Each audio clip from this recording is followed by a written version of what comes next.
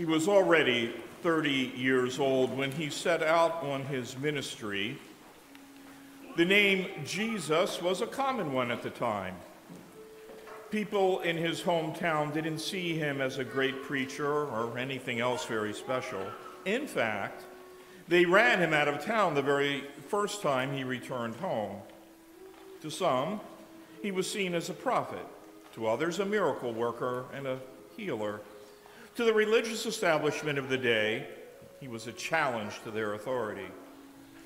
Then, as his popularity grew, there was talk of him being the promised Messiah, even the Son of God.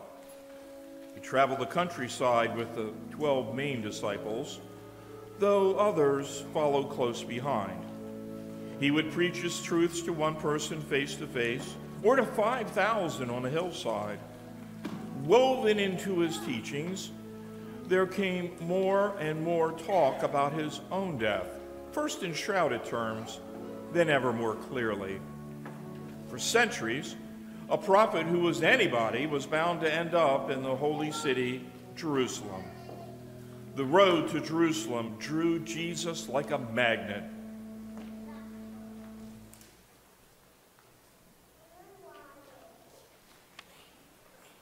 I will drive out demons and heal people today and tomorrow, and on the third day I will reach my goal. In any case, I must keep going today and tomorrow and the next day, for surely no prophet could die outside Jerusalem. Jesus of Nazareth.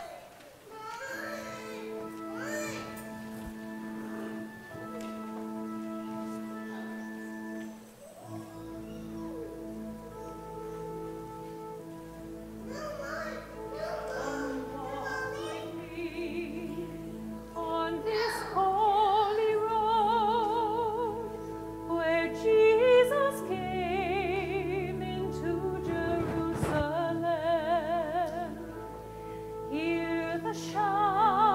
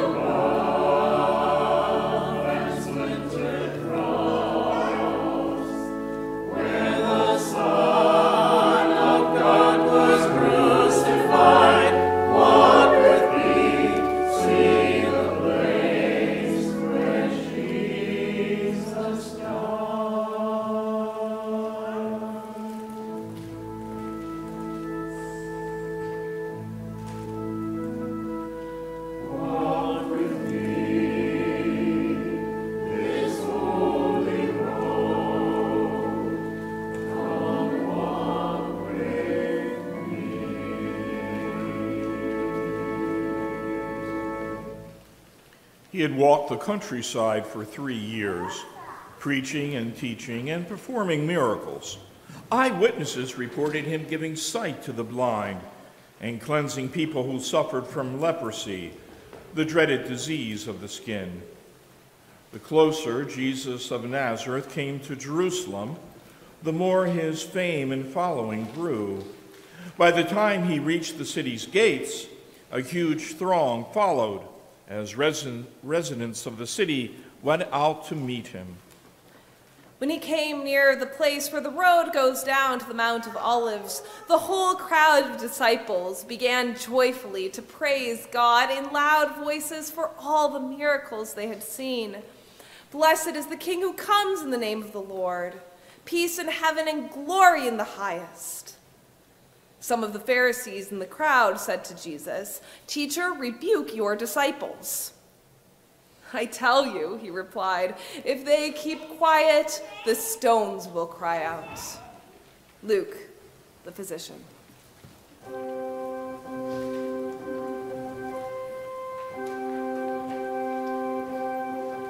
Hosanna.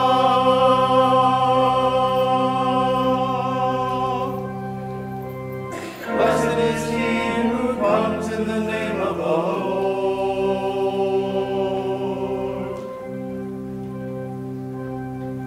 Hosanna,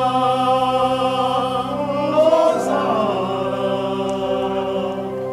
Blessed is he who comes in the name of the Lord.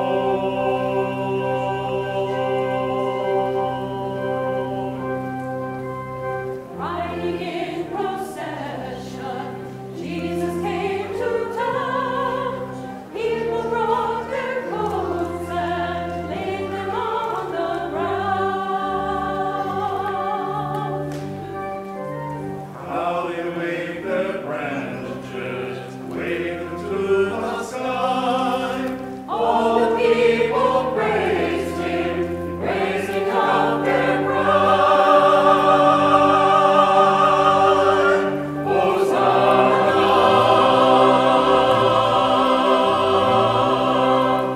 Blessed is he who comes in the name of the Lord. Hosanna! Hosanna! Blessed is he who comes in the name of the Lord.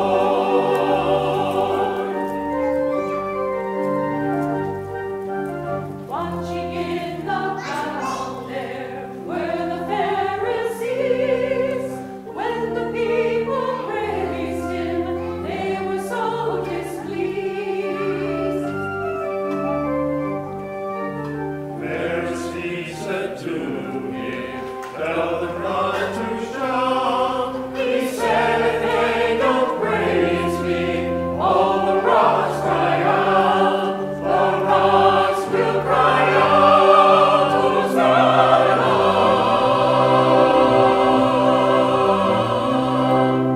Blessed is he who comes in the name of the Lord.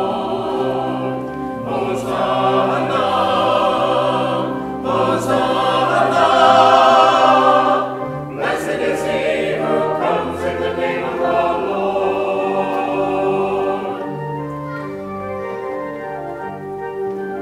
Come thou and save us, Holy Promised One. The age of Messiah surely has begun. Welcome this kingdom, celebrate the day. Come give him glory, raise your voice and say, raise your voice and say, Hosanna.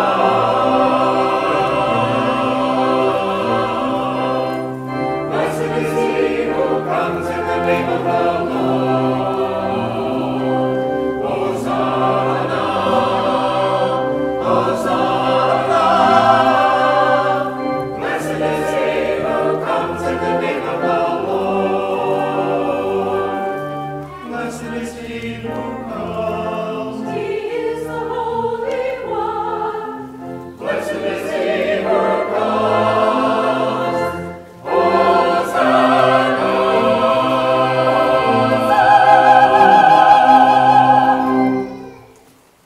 was Passover in the city, and thousands had turned up to celebrate the holy day in the holiest of cities.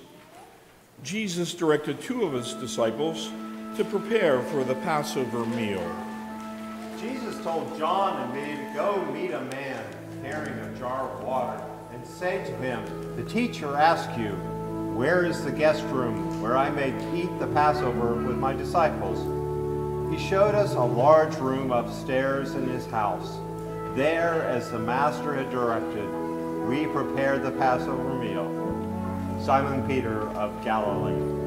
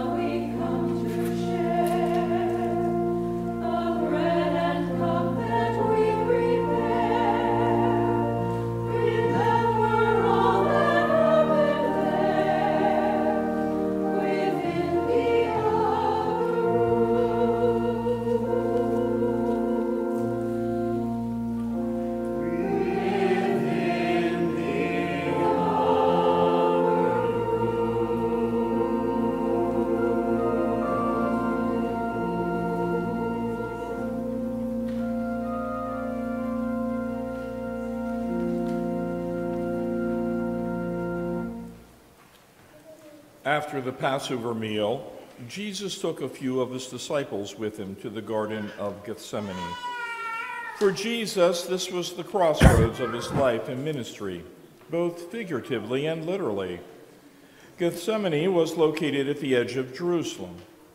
He could return to the city where leaders plotted against his life, or leave Jerusalem and return to the freedom and fame he had experienced in the countryside. The decision was a matter of life and death, and Jesus struggled intensely as he prayed. Abba, Father, everything is possible for you. Take this cup from me.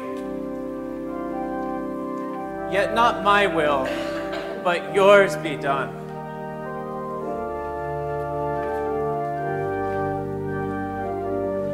We're at a crossroads. We're at a crossroads.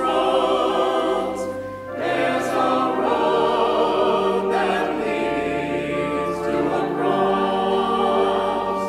We're at a crossroads. We're at a crossroads. There's a road that leads to a cross. Come, go to Gethsemane. I want you there to pray with me. I am grieving now even unto death. Come and wait. Wait here and stay away. Keep a light now, watch and pray that the Lord will give you power to meet the test.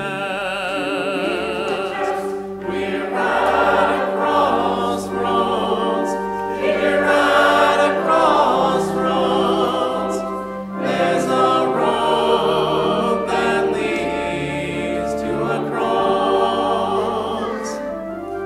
One road goes back the way you came. There you'll find your freedom and fame. Another road leads you back into town, where they'll try to take you down that road, down, down, down that road, down, down, down that road, down that road to the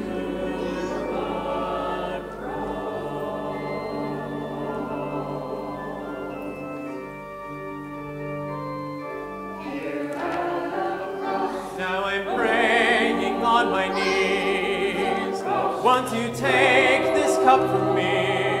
Oh, Abba, Father, hear my prayer.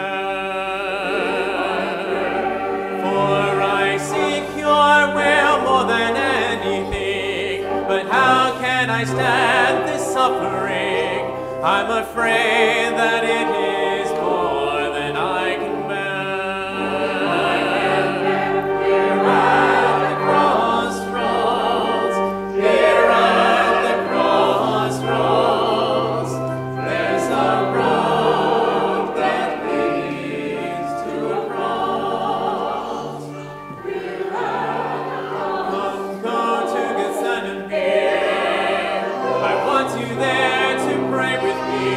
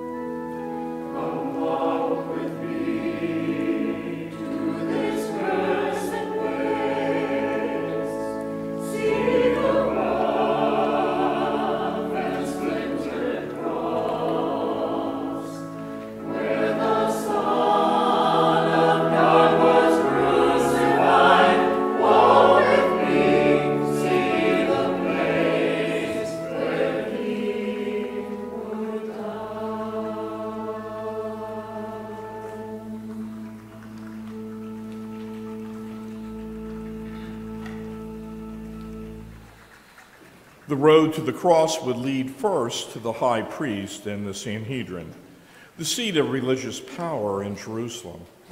After hours of interrogation, full of verbal and physical abuse, they were determined to have him put to death. To do so, they would need to convince the seat of Roman law that Jesus was a threat to the government. They took him to Pontius Pilate, the Roman governor. Pilate hardly wanted to become entangled in a fray of Jewish doctrine. However, he agreed to listen to the charges against Jesus.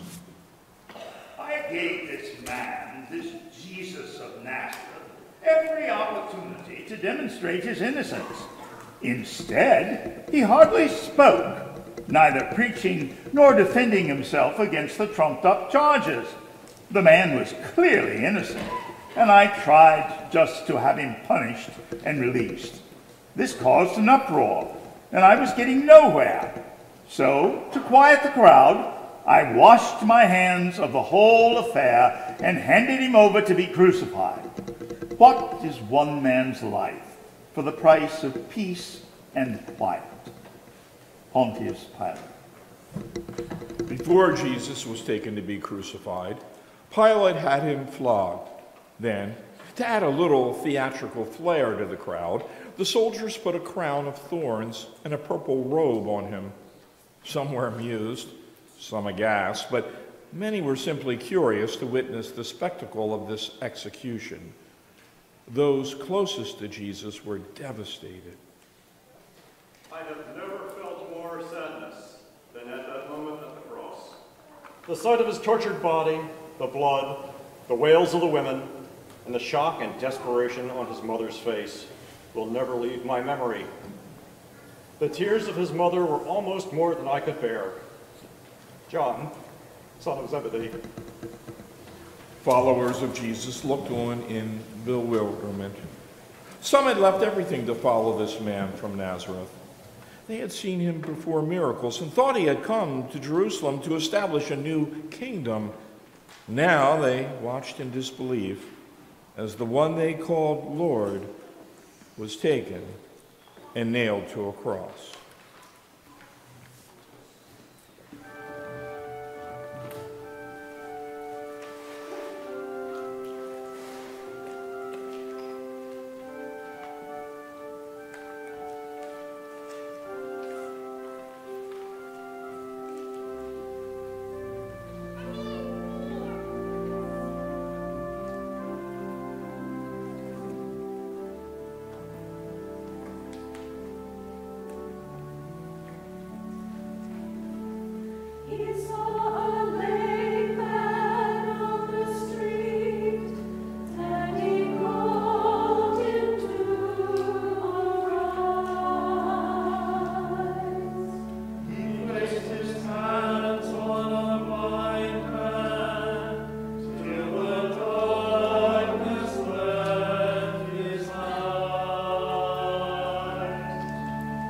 He healed the sin of the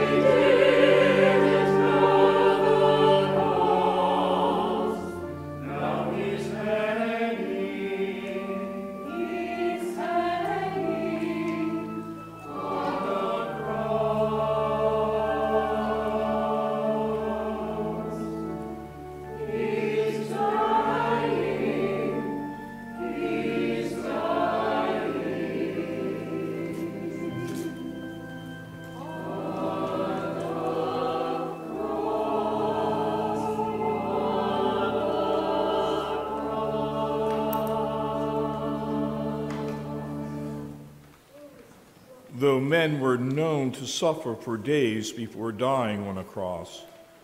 It took a mere 6 hours before Jesus started to falter.